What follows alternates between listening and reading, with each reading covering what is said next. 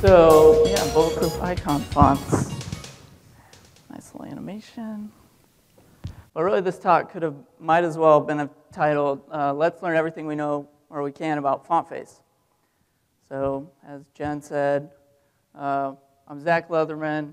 I live in Omaha, Nebraska. Anybody from Nebraska? Hey, one guy, yeah, I know him, yeah. But I work for Filament Group, and our tagline kind of is, we want to make the web work for everybody. And so we kind of took this approach when we were thinking about how to implement font icons. But Carl Sagan once said, if you wish to make a font icon from scratch, you have to first invent the universe, for any Cosmos fans out there. So this is kind of the agenda that we're going to go through today. We're going to do a little bit about font face. We're going to go over Unicode, how fonts look when they load, one weird trick that we can use to fix all our font icon problems, and then I'll go through a little bit of my magazine subscription preferences. Sarah wasn't a cat person, but I am, so you guys get to suffer through that. All right, so font face was first introduced in the super modern year of 1997. It was in Netscape 4, if you can believe that, which was only 2 years after the font tag was introduced in HTML 3.2. If you guys don't remember the font tag, that's okay, because Pepperidge Farm remembers. But back to font face. It was first introduced in CSS2, and then removed in CSS 2.1. A lot of people don't know that. And then re-added in CSS 3. Just to go over the syntax really quickly, you have a font family at the top. You don't need quotes in there. A lot of people say you need quotes, but if you just have white space in between your font family name, you don't need quotes. And then a list of URLs pointing to your font formats. So the most common, the most simplified version just has 2 different formats. There's a lot of different formats you can choose from. And if you ever feel like you're drowning in the sea of different font formats, you can just ask our good friend, David Hasselhoff. He'll tell you what formats to use. So this is the Can I Use layout for browser support for the WAF format. Really good modern browser support. But if we used WAF and only the WAF format, we'd be committing the most common mistake in computer science, which is the WAF1 error. It's going to get better, I tell you. All right, so we're adding true type support would be our next type. That gives us a little bit better Android. Oops. Yeah, Android support there. And if we need IE8, this actually works for IE6+, but we, at Filament Group, we cut the mustard for IE8+, so this presentation is sort of tailored for that. We want to add the embedded OpenType format. And when you're adding the embedded OpenType format, you want to use this. There's a URL parsing problem in Internet Explorer, so you want to include this $IEfix to make it parse the URL correctly.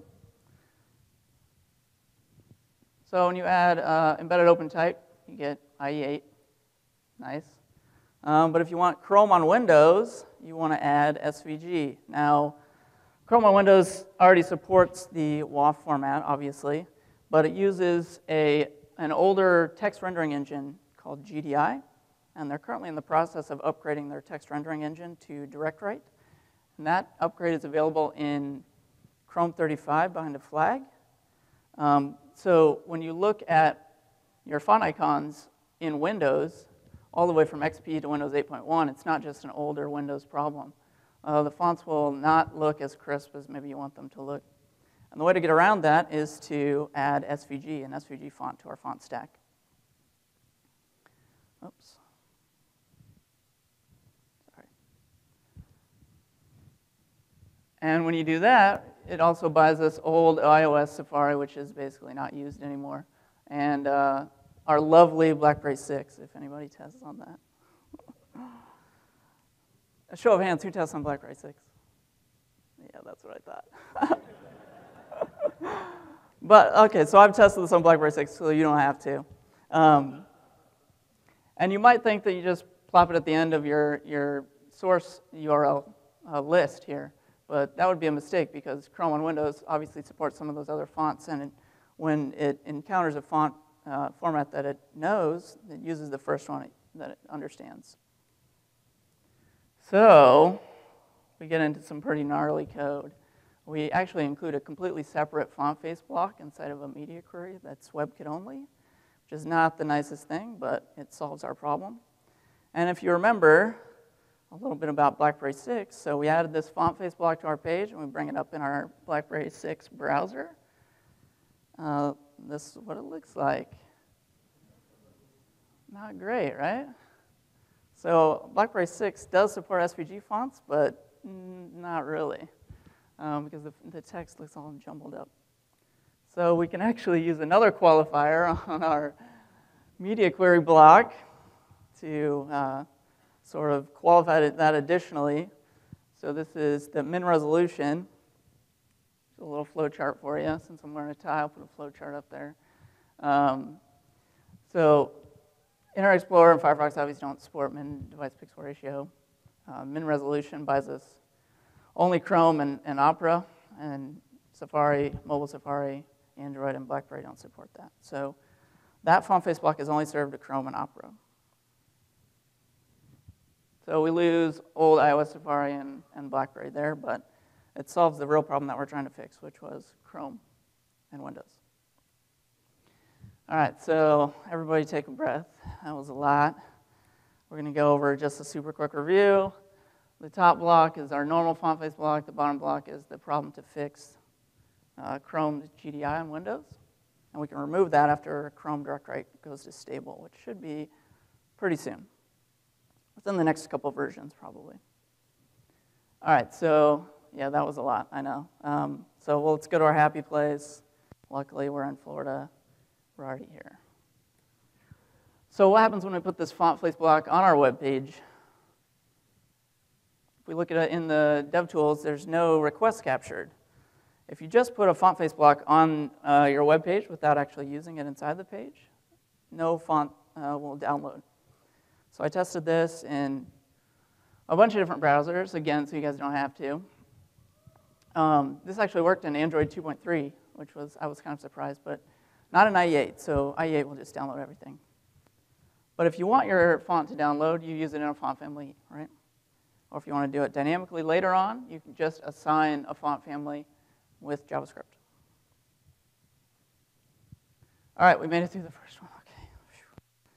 Let's go over a little bit about Unicode. So basic Latin Unicode, here's the different, fonts are kind of made up of code points. It's kind of like the DNA of fonts. So for example, code point hex 41 maps to uppercase A in basic Latin. And that's how we can kind of use different fonts for the same content, right? The content is assigned code points. We can just substitute fonts however we want. And then the higher Unicode ranges, we get into more interesting symbols, like 2261 is the triple bar mathematical symbol, and we also commonly use it for hamburger menus.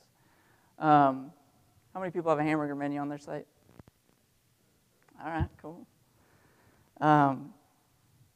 But every single code point kind of has a semantic meaning, right? So triple bar is kind of expected to be triple bar no matter what font family you use. Then you get even into higher ranges, you get into something called emoji. So emoji is kind of this, it was first introduced on Japanese phones, I think. But it gives you these bitmap characters that are assigned to these higher Unicode ranges. But emoji isn't necessarily installed across browser either. It's not just an operating system level thing. Your browser has to support it. So for instance, in Safari, you might see a pizza icon for that code point, but when you bring it up in Chrome, it doesn't show anything. And this is kind of what Jennifer Lawrence, I think, commented on when she was interviewed a while back, and she said, "Where's the pizza?"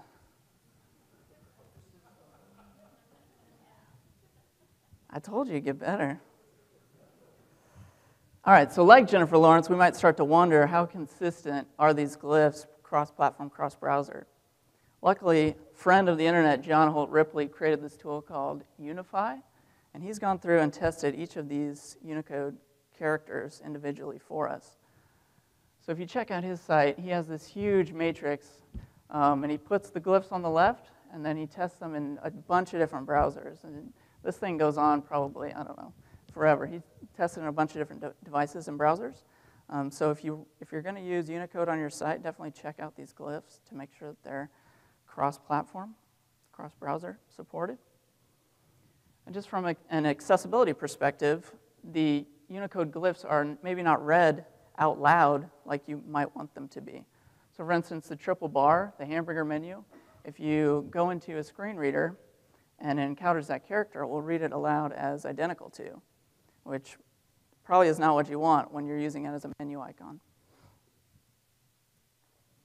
But luckily, Unify is also tested in screen readers as well. So inside of John Holt Ripley's tool, he has all of these test results here that you can check out. And he tested in Chromebox, JAWS, NVDA, and VoiceOver. So you don't have to test in that either. It's making it super easy for you guys.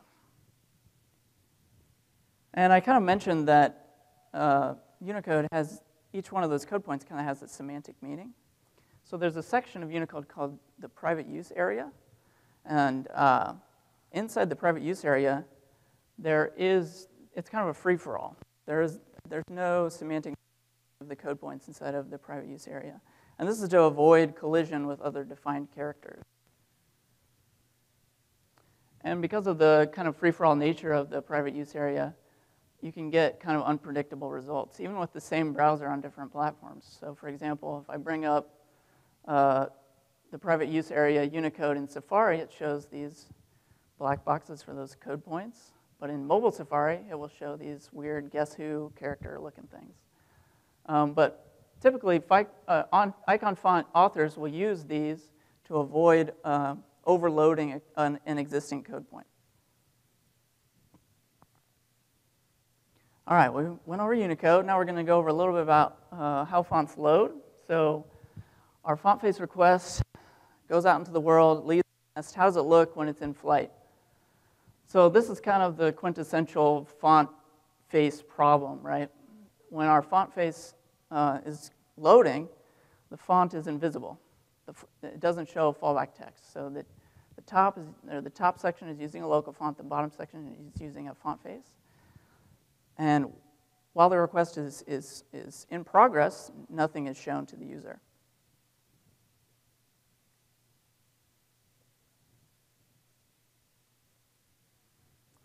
And much in the same way we might, this character from Duck Dynasty would be, the text is invisible. So this is the flash of invisible text, or the FOIT.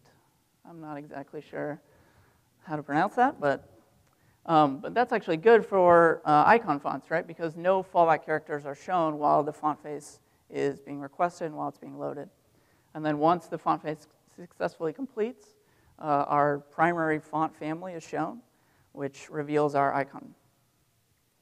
But it's bad for content fonts, right? Because the text might load after your images do. So it's not good for users if the user wants to read your content as soon as possible. So what some browsers have started to do, and this is in Chrome Canary currently and Firefox, is they add a timeout. So after 3 seconds, and it will re-render the text using a fallback font. And then once the font face completes successfully, it will re-render the text using the primary font face. So that's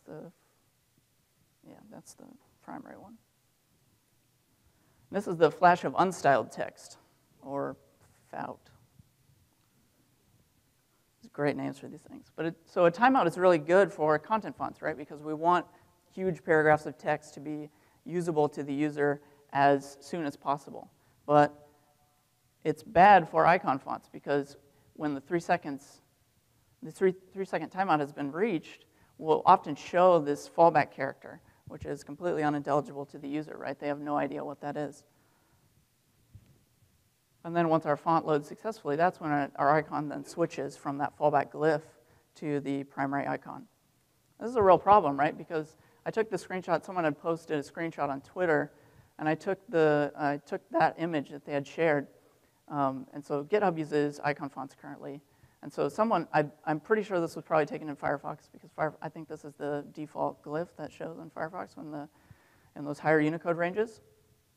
So someone took this after the timeout, after the 3-second timeout had passed. They took their screenshot before the font had successfully loaded. So if you can believe it, I kind of agree with how Internet Explorer does it, right? Because they don't show invisible text at all. They show the fallback right from the beginning. So the content is immediately usable, immediately readable. So +1 to Internet Explorer for that. And this is how it should be for content fonts, right? We want our content to be as quickly accessible to the user as possible, especially if they're on a really slow connection or conference Wi-Fi. So I did some testing for cross-browser timeouts as well.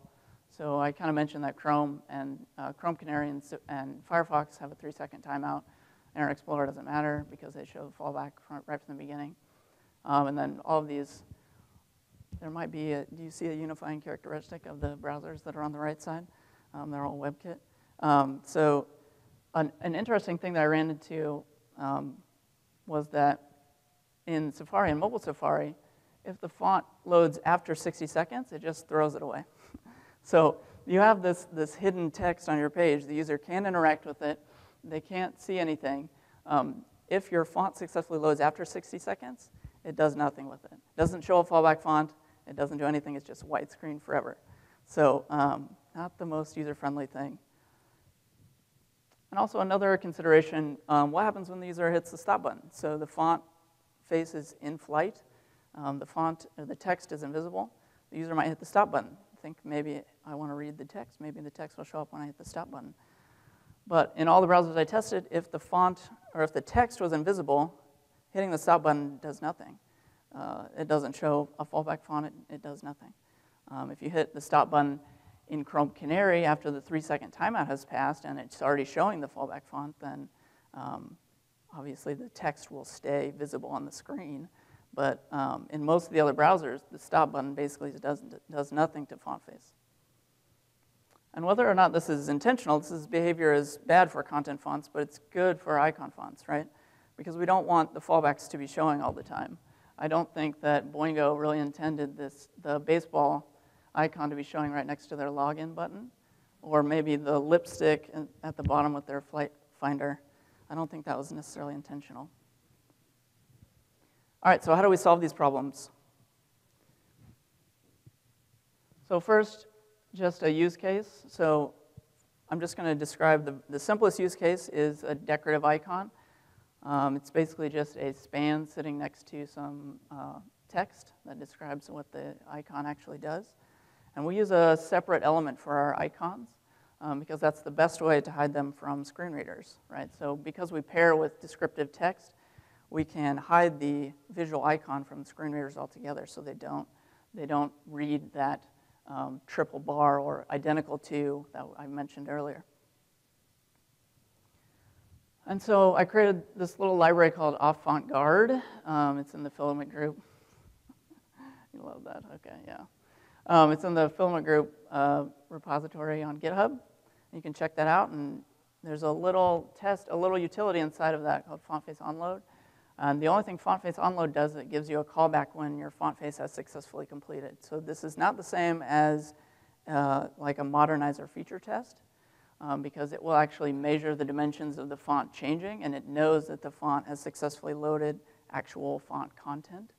And it will give you a callback that you can execute when your font face is loaded. So in this case, I'm passing it a my icon font family. I pass it a couple of glyphs that I know it can use to measure the dimensions of it. And then I pass it a success callback. And then inside that success callback, I add a CSS class to the top level to the document. So at that point, when my icon font exists, then I know that my font has loaded successfully. And so this is the CSS we use to implement this decorative icon. We use kind of that same like CSS class guard like approach where we assign a class to the top of the document. So we know at this point when this CSS is applied to the page, we know our font has successfully loaded, and we don't have to worry about fallback font. So we assign our new font family, and we use CSS content to show the glyph. And if you're already using Typekit's web font loader, it will basically do the same thing. It's just a little bit bigger. So if you already have that on your page and you're using it to load your content fonts today, you can use this library to add the CSS guarding class to your document element as well. Another promising native solution is the CSS font loading module level 3. It's currently going through the W3C, and this is the syntax for that. It uses the nice promises spec. It's basically the same thing, but it's hooked into the actual font face requests going behind the scenes, and we don't have to do magic in JavaScript to determine secondhand when the font is loaded. So we just pass it a size and a font family, and then we get we pass a callback to the then function, as promises do. And if you want more information on that, Bramstein has created a polyfill. He's working on a polyfill. The spec changed, and so he has to completely, I mean, he had a working solution, but the spec changed, so he has to go back and change it. So yeah, if you want more information on the native solution, definitely follow along with that.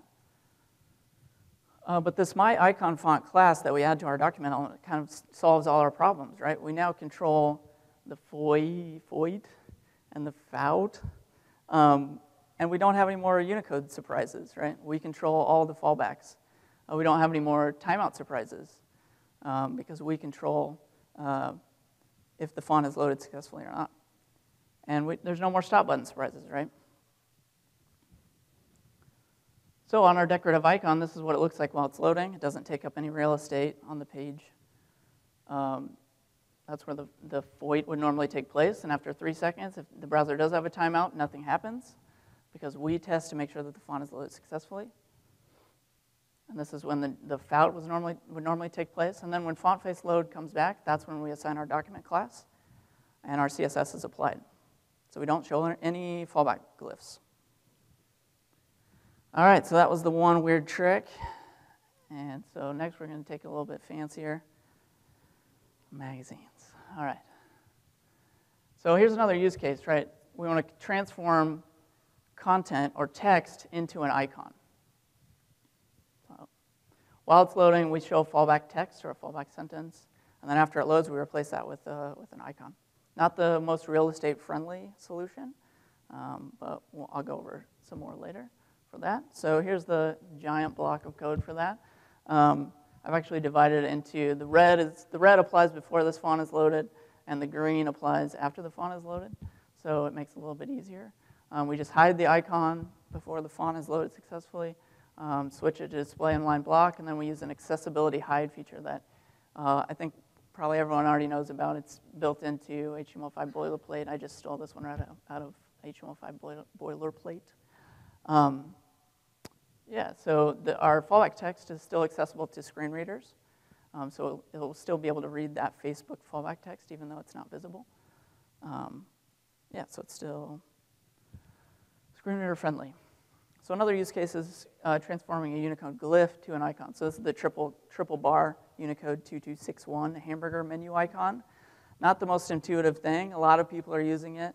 If you agree with the super TechCrunch article that came out earlier this week, they kind of wanted to kill the hamburger menu.